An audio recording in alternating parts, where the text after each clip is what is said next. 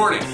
This is Adam Smith with the Colorado Real Estate Finance Group on Tuesday, January 17th. Yes, I know we're a day behind here, but better late than never.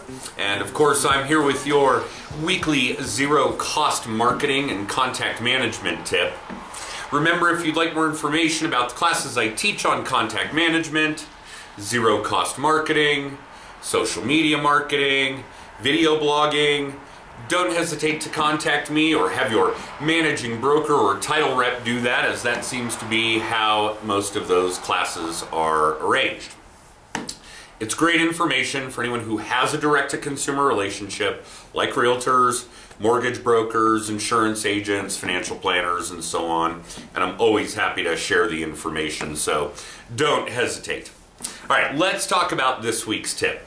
And this week's tip really surfaced as more of a folly than anything else, but I want to talk about this contact cycle. Now, those of you that have taken the classes or been in our mentoring program or have watched these videos for years now know how the rest of that shapes, how we gain contacts, how we put them into a contact management system, how we actually do stay top of mind, that kind of thing.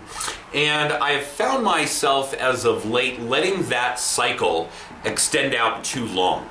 And it's just a matter of there being so many contacts and so little time. There are only so many hours in the day, but I think that my cycle, which is probably 100 days or so, is too long.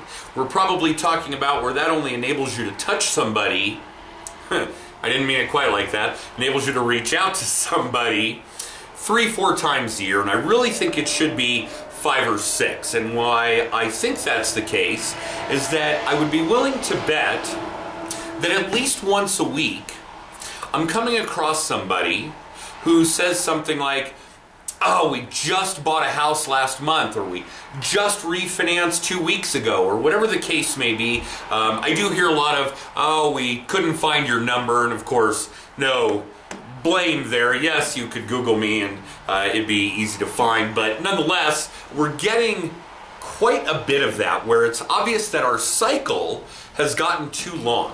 So we're going to shorten that up, ramp that up. This is all part of stuff that goes into the class material and into the mentoring program material, that your cycle should only be so long. You should have a certain number of touches each year, so on and so forth, that you've got to weed out unproductive contacts, those kinds of things, so that you can stay focused on the people that either do use you or refer business to you, that kind of thing. So that's this week's tip, really, is to pay close attention to what your contact cycle is. How many times are you reaching out to these people each year? Don't get me wrong, I see where I've got email drip campaigns coming in on a weekly basis or even on a bi-monthly basis, and I think it's too often. And those of you that are doing campaigns like that obviously see what kind of return, what kind of click-through, what kind of read versus deleted results you're getting, or at least I hope you're tracking that kind of data to decide whether or not you're getting an ROI on those kinds of campaigns. But for what we're talking about here with our zero-cost contact management system, I really think 5-6 touches a year is adequate.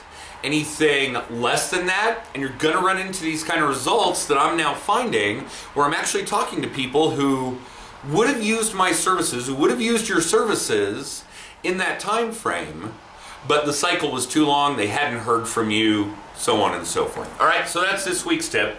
Let's talk about this week's drawing. And before I forget, let's mention last week's winner, Julie Evans in Washington. Julie, thank you for watching. You probably already have your prize in hand. And if you want to be this week's winner, be the next person to make some kind of action wherever you're finding this video. If you're getting it on social media, that's great. If it's on Facebook, give us a like, give us a share. If you are catching this on Twitter, give us a favorite, retweet. If you're catching it on LinkedIn, fantastic. If you're on the email subscription, feel free to just reply. If you are a YouTube subscriber, please make a comment. If you are not, please do become one. And the next one of you to do any of that, or anything else for that matter, if you want to call me, if you want to text me, whatever's easiest for you. That's another lesson, by the way. We talk about proper communication techniques with what's easiest for your client. But in any case, any kind of action, if you're the next one to do it, you'll be this week's winner. All right? So remember this week's tip. Pay close attention to your contact cycle. Remember, make some kind of action to win this week's drawing. Have an amazing week, and we'll see you next time. Bye.